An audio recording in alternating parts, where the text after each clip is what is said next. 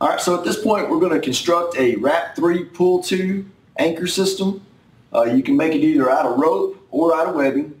I'm going to show you how to do it out of the webbing. You want to find a substantial anchor, wrap 3 times, 1, 2, 3 times around there. This webbing, you want to try to keep it flat so it'll be easier to work with. And you'll join the webbing together with a water knot.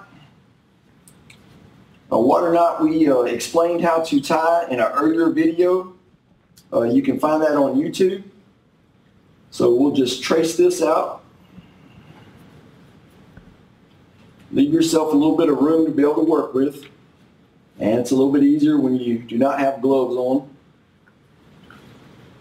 So dress it down. Be sure to tie your overhand safeties.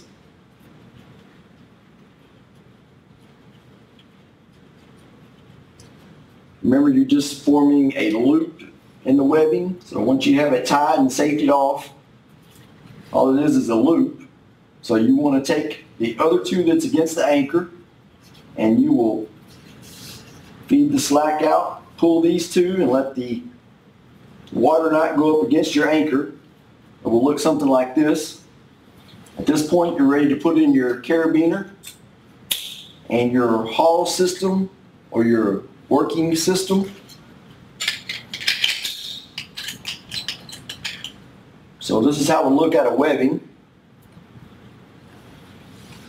And then with the rope, we like to tie what is known as a double Becket. You can also use a trace and 8, and it will look similar to this one right here. And at this time you can either pull in the upward direction, down, to the left or right. It's multi-purpose. Wrap 3 pull 2.